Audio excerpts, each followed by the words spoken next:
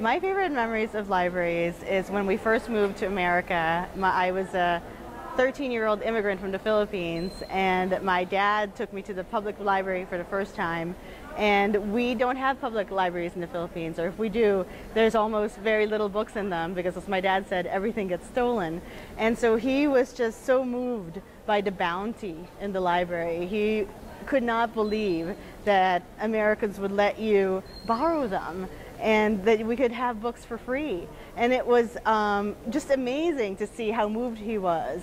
And it really was this huge valuable thing that he had given us, that he had moved us from a country, with no public libraries, or at least not well stocked, to a place where there was all these wonderful public libraries. And so we went to the library every week, and we could borrow as many books as we wanted. And it's a tradition that I've kept with my daughter. I think it was because you could borrow as many as you wanted. I was a big, voracious reader, and I was always the kid with the stack of 12 books, and to know that I could read whatever I wanted, without having a financial, kind of cap on it, because we were immigrants, so money was tight, and to know that, you could just get all these books. It was just wonderful, and that's all I did. All I did was read, and all I did was read books from the library. We love our local library in Studio City and also in Palm Springs, and those are two of the libraries that we frequent.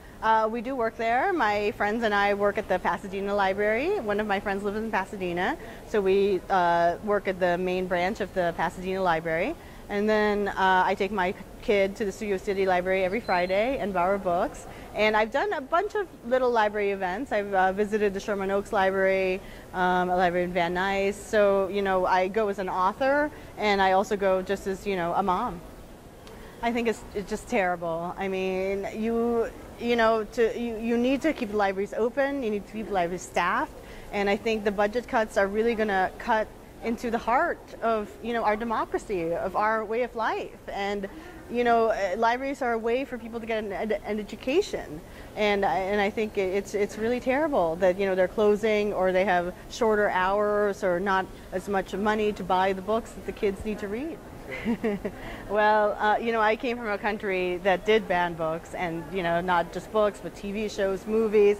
I mean, censorship was just a way of life. If President Marcos didn't like it, or thought that it would instigate, the populace to rebel, let's not give anybody ideas, So I'm definitely against banning books. I'm against censorship.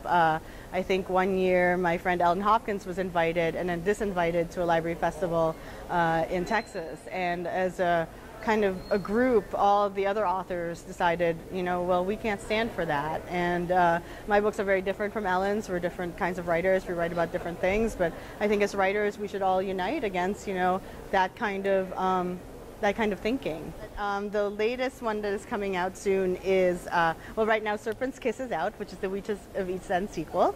And then the finale of Blue Bloods, called Gates of Paradise, is coming out in January. And we also have the Blue Bloods graphic novel. And the spin-off, called Wolfpack, which is an original ebook, is coming out in November. And then a new series that I wrote with my husband for Penguin, called Frozen, The Otherland Chronicles, is going to be coming out next March.